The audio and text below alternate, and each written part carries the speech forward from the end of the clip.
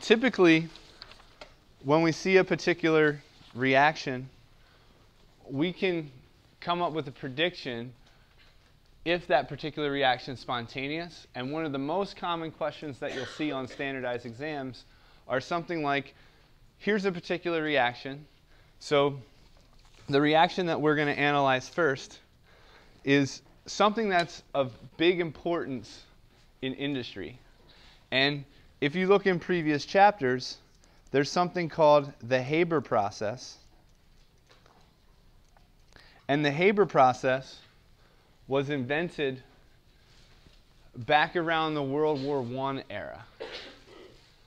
And in World War I, they needed ammonia. And a way to make ammonia is to take nitrogen gas, react it with 3 equivalents of hydrogen gas, and this is going to form an equilibrium with 2 equivalents of ammonia, all in the gas form. If we analyze this particular reaction and we try to figure out when this is going to be spontaneous, because in an industrial process, we're not only interested in if a reaction is spontaneous, we also have to keep in the back of our minds about everything we learned in kinetics. Because just because a reaction is spontaneous, that doesn't mean it's going to happen at an appreciable speed. So let's consider the following reaction, which is part of the Haber process. So we'll consider this reaction, and we're going to say that this is exothermic, and that the delta S naught for the reaction is going to be equal to negative 191 joule per Kelvin. So the question is, can we predict something about the spontaneity of this reaction given the following information? We know that delta G naught is going to be equal to delta H naught minus T delta S naught. So here's our particular reaction, and typically you might think, well, they didn't tell me the value for delta H, so I can't figure this out. The delta H here is going to be negative because we're told that this is an exothermic reaction. So in an exothermic reaction, we have a negative delta H, and delta G is going to be equal to delta H naught minus T delta S naught. If our particular reaction has a negative value for our delta S, this second term right here is going to be positive. So the spontaneity of this reaction is temperature dependent.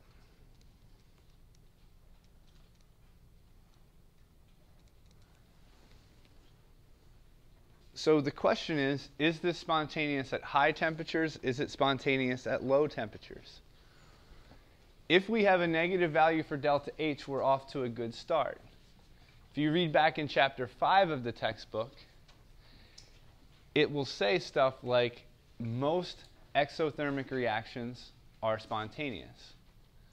Because if we look at these terms, the delta H is typically expressed in kilojoules, the delta S is in joules, and if we have a negative value for that delta H, we can dictate the spontaneity of the reaction.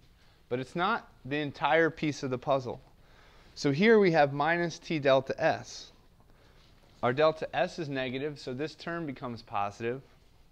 So this is telling us that high temperatures,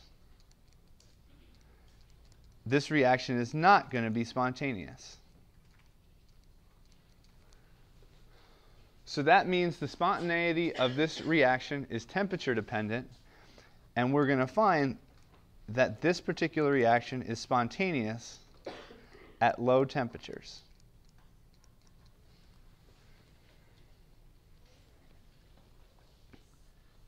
And this is great for us because we can say that if we want an industrial process, we want this particular reaction to be spontaneous, and we want it to be spontaneous at room temperature if we can.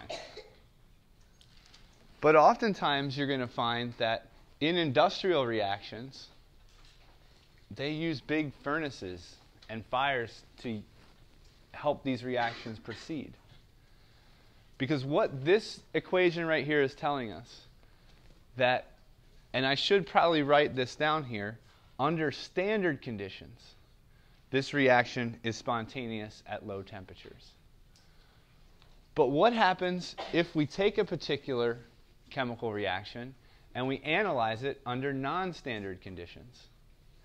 And if we do so, we get an equation that says delta G is going to be equal to delta G naught plus RT ln Q. So in this particular reaction, delta G naught is the standard Gibbs free energy. Under any other conditions, we can manipulate that delta G. Particularly in this case, we have the reaction quotient Q. Q for our reaction that we have is going to be either the concentrations of the products divided by the concentrations of the reactants. Or for this particular example, it's more appropriate to say the partial pressures of the products divided by the partial pressures of the reactants.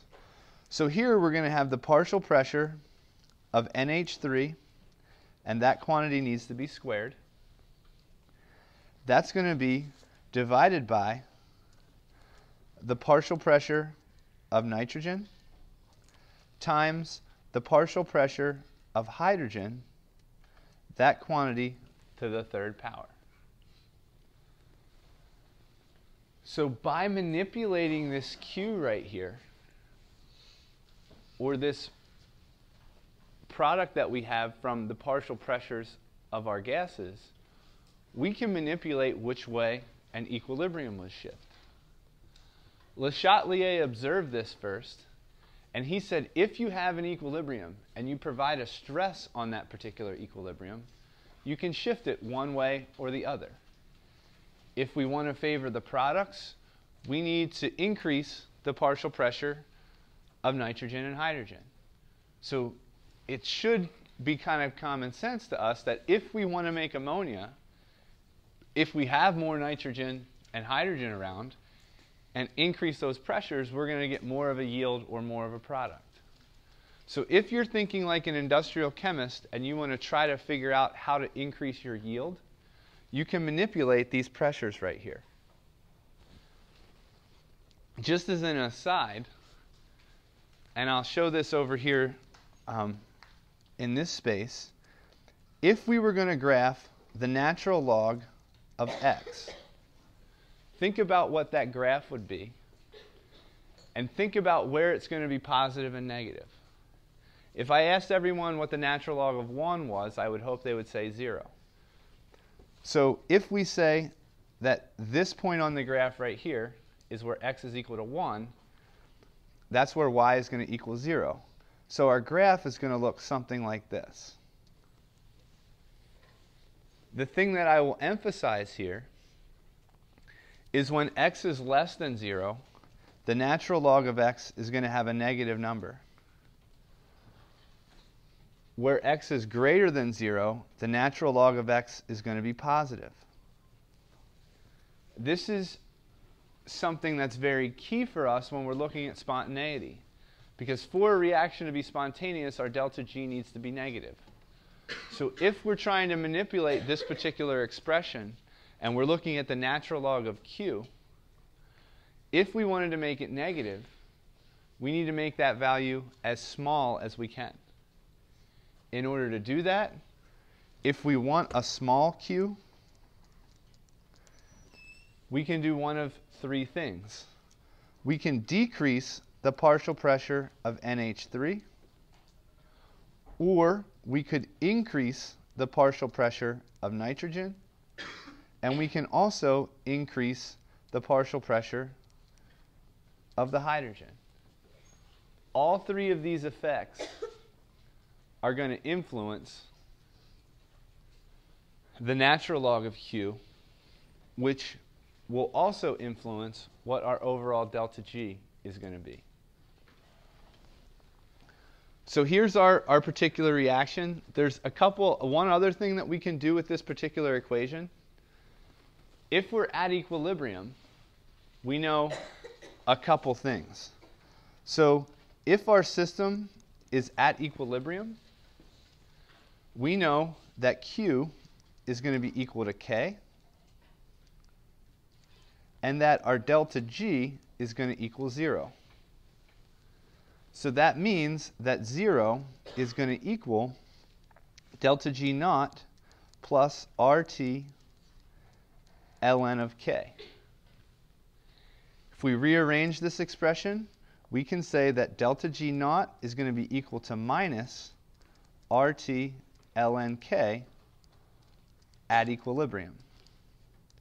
So this expression right here is very important, as well as this expression right here. Let's think about the consequences of this particular expression and how that relates to our equilibrium constants. This K can be anything.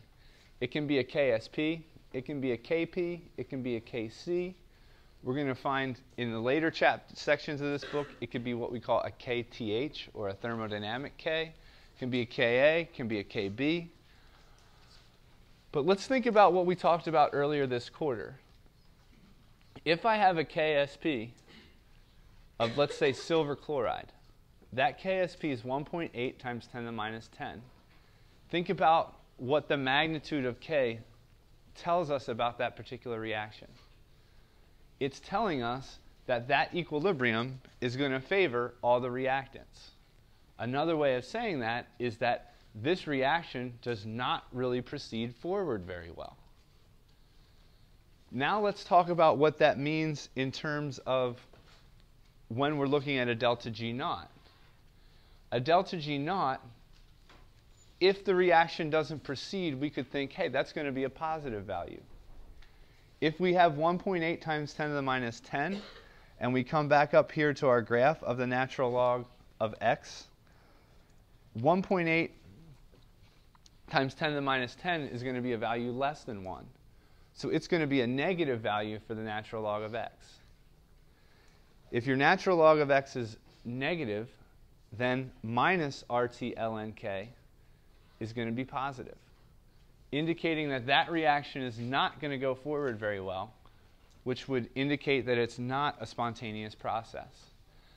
And what we find with all these equations when we talk about thermodynamic quantities is that these are giving us validation, or a proof, I guess you could say, of what Le Chatelier studied with his equilibrium expressions. So it's kind of like a further validation for what we've seen from experimental details before. So these are two very, very key equations that you're going to have to be able to manipulate.